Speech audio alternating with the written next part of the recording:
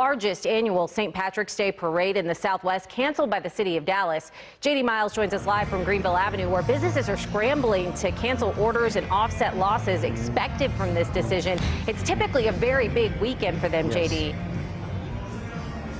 It sure is, Brooks. City leaders are expected to address this decision during a news conference that should start at any moment. It was made after the cities of New York, Chicago, and Boston all canceled their parades as well.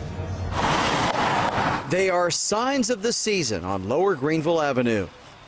Oh, it's huge. Every year, obviously, people come out, and it's a tradition in Dallas. And Jason Berry, who manages Slater's 50/50, spends weeks planning for St. Patrick's Day and the crowds that will gather for the annual parade and block party outside his doors. Extra food and extra alcohol have to be ordered early. obviously, it would be a huge loss if they cancel. Berry is glad he held off ordering more now that the city has decided to cancel the 41st year of the event over fears of the COVID-19 coronavirus spreading at such a mass gathering.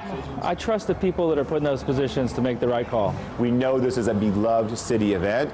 Unfortunately, it's not going to happen this year, but we're okay with that. Kevin Vella runs the Greenville Avenue Area Business Association. He says businesses will lose money and students will also lose scholarships from some of the revenue raised.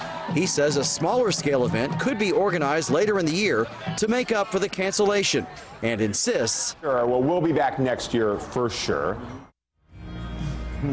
That's going to be good news to a lot of people, the 125,000 who attend this annual event, the parade and block party. We still don't know about the 5K yet, what the status of that is, but you can still come, of course, to places like Slater's 50/50 here for a special event with hats, shirts, and, of course, green beer. So they are still hoping to draw a big crowd this weekend.